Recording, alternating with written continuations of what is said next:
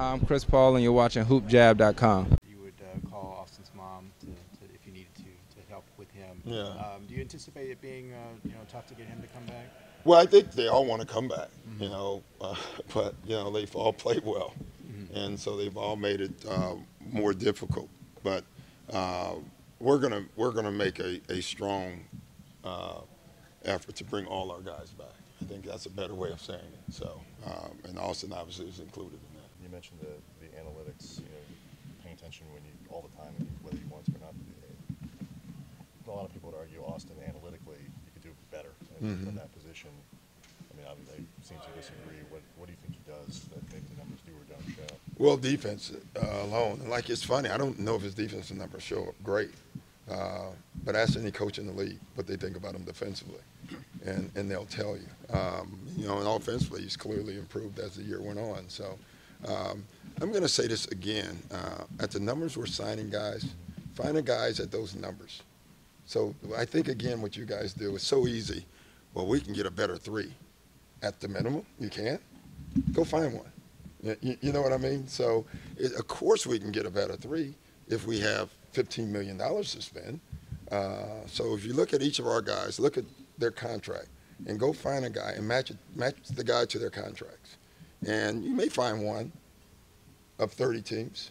So when you look at it that way, tell me who we have that we could have done better. That's the argument for Austin, for Wesley, for even Jeff Green at his number. And that's that would be my argument. Of course, we can find, maybe we can get the best point guard in the league to back us up. But give me the $20 million to do it. So, that's the point I make. Like, go find someone. Tell me who they are before you make the comments. Is there a kind of part of you that hopes somebody throws a big pile of money at Austin? It makes it harder for you to come back, or just because it would be beneficial to him, or? No, I want to keep Austin. It'd be great. So, no, not really. Why would I want that? Well, just good for his financial future or something like that. Yeah, I don't think I think that a lot of people think I want it because it justifies. We could care less what everybody else thinks. Clearly, Austin's always going to be a target because he's my son. It's such an easy target. I don't think if you watch them play, especially the second half of this year, if you still have questions about it, then it's personal towards father-son. It's not, you clearly don't have a basketball eye. That's what I would say. And the same thing with Wesley and all of our guys. Cole, Cole signed a minimum contract. Go find another backup big. I keep hearing we need a backup big. Find me a backup big that was better than Cole this year. It was phenomenal for us. And unfortunately, with the deals that we have, it is what it is, and that's what we have to do. So I don't want anyone to get big deals, but I want them all to do well, I guess is what I'm saying. So I hope they all make a lot of money. I hope they all somehow make it here. I just don't know how that's going to happen. How much do you think Austin improved his stock just around the league and his reputation after what happened in Game 6? I don't know. I thought his play was better than his eye, for me.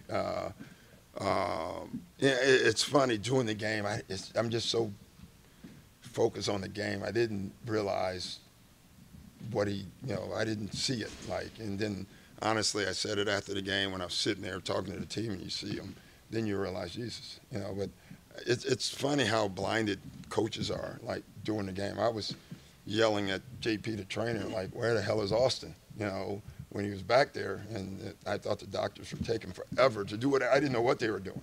And then when he came out, I looked at his eye, but I just said, you ready?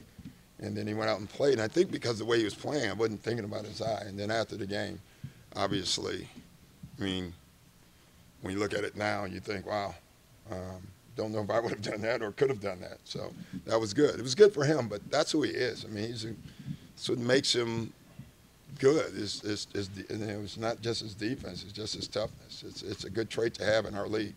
It's a trait you better have. We want to be good. We know your thoughts as a coach. What were your thoughts as a father? Well, afterwards, I was very proud. It was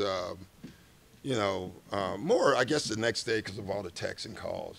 And You know, you got I got a lot of calls from other coaches around the league, and you know, they'd even ask. They kept saying your son. You know, and I thought, wow, that's cool. What did your wife think? He's nuts, but I mean, you know, that's typical for, you know. She talking about you or Austin? Probably both. Probably both. Yeah. But I mean, she didn't say that. She just, you know, she wanted to know how Austin was. Really, she didn't ask about the game at all. It's all about, you know, how's my son.